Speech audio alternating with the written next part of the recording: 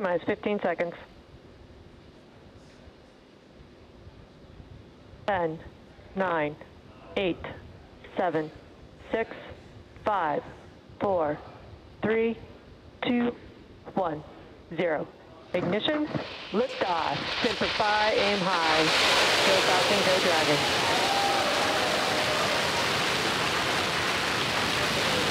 Vehicle is pitching downrange.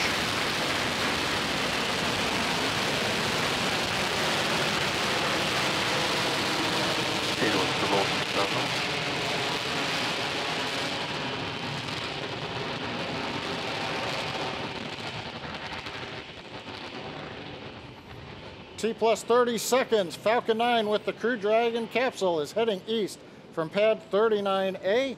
Everything looking good right now. As we get ready for max dynamic pressure, we are now throttling down the first stage engines on the Falcon 9. Power and telemetry nominal. Everything continues to look good. We're approaching the period of maximum dynamic pressure. Vehicle is supersonic and passing through maximum dynamic pressure. You've heard we're supersonic, we're through max Q. We're getting ready now to throttle the engines back up on the first stage. Stage 1, throttle up. There's the call out. Okay, the major activity coming up in just over 10 seconds. Shutdown and Dragon escape from the Falcon 9.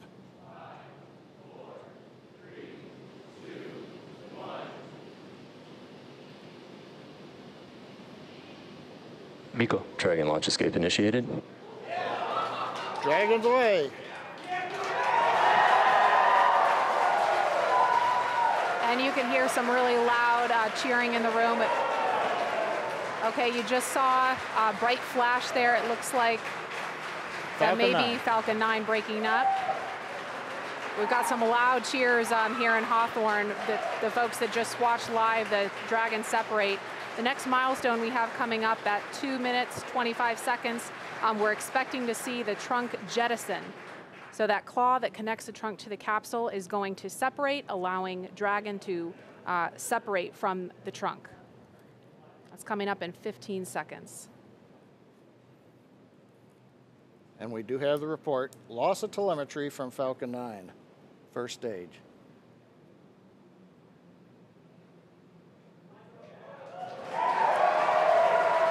And there you just saw the trunk jettison. Again, some really loud cheers here in Hawthorne, California. This test is looking great so far. Nice view from the back of the Dragon capsule. We're also trying to see if we get the view there on the right-hand side from the aircraft that's orbiting the area. Now the Dragon control system is now going to be reorienting the capsule.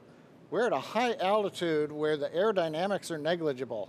So we're going to use the small Draco thrusters on the Dragon capsule to reorient it. That gets it in a position with a heat shield down to re-enter the Earth's atmosphere, and then later to deploy the drogue parachutes. Now those drogue chutes, we expect to get confirmation that those have deployed at T plus 4 minutes and 48 seconds. So we've got just a little bit of breathing room before we hear that happen. Those parachutes are protected during ascent, on orbit, and re-entry by a panel that's up near the nose cone of the capsule. So we're going to jettison the panel, then the mortars will fire to deploy those 2 drogue chutes. Again, that's coming up in just over a minute at T plus 4 minutes and 48 seconds.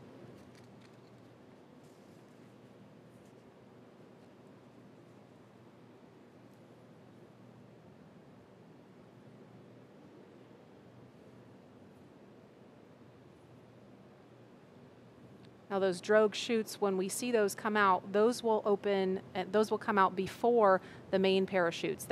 Those drogue parachutes are what we use to begin to decelerate the Dragon capsule in preparation for splashdown.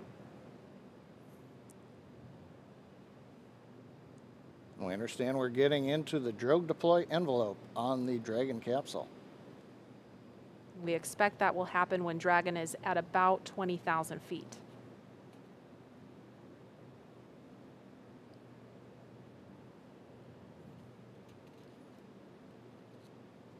About 15 seconds to drogue chute deploy.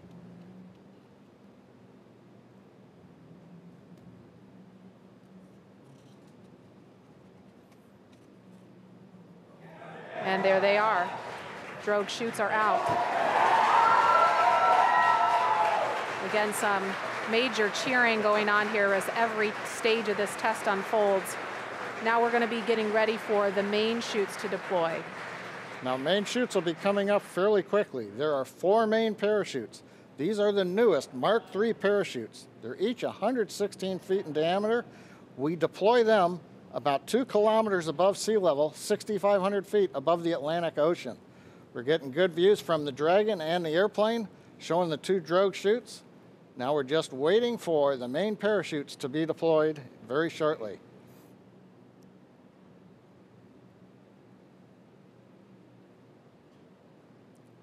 And we have the view from a different camera on Dragon showing the 4 main parachutes.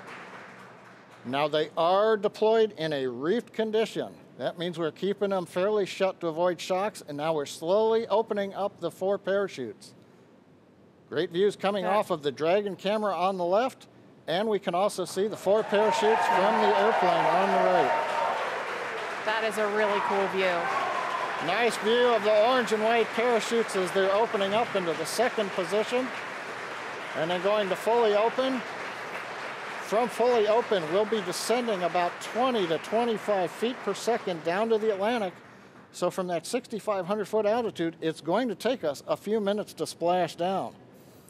Also right now that the mains are out, a sequence is performed on the Dragon, which will reorient the crew seats into a splashdown position, give them a little better angle to take the slow bounce as we hit the ocean. Now, Maria, I talked about the parachutes came out initially at a reefed condition. That's fairly standard. They come out not fully open. That way they're minimizing the shock on the parachutes. We're also minimizing the shock on the capsule. Again, we want to give a smooth ride to the crew as they are coming back through the Earth's atmosphere. Right. Now, the parachutes are located behind a door that's at the bottom of the capsule. It's below the crew hatch. So Dragon commands the door to release, and as you saw in the video, the drogue parachutes pull the door away, and that pulls the 4 main parachutes out. Now, these are the new Mark III parachutes. We've completed here at SpaceX over 80 tests of that parachute system, including 10 multi-parachute tests of this particular upgraded parachute design over the last few months to demonstrate that the design is ready for flight. And we're just inside 2 minutes of when we expect to see splashdown. The recovery teams are already out there in the Atlantic Ocean standing by, ready with fast boats to begin their initial approach to Dragon. Again, we mentioned this before, but the recovery operation we expect to take a couple of hours. I've heard a call out, we're below 500 meters. And we expect when Dragon splashes down, it's going to be roughly 32 kilometers offshore.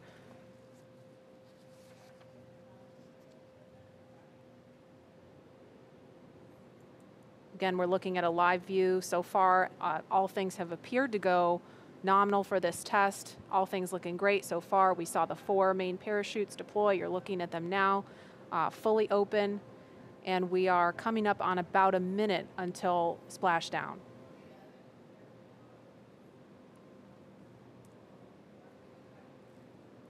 I think we may have heard a call out of 100 meters to go. Yeah, I just heard that too. Yep.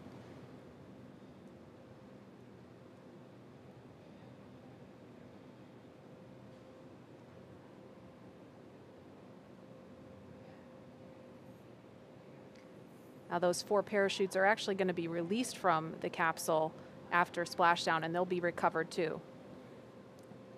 And we are down.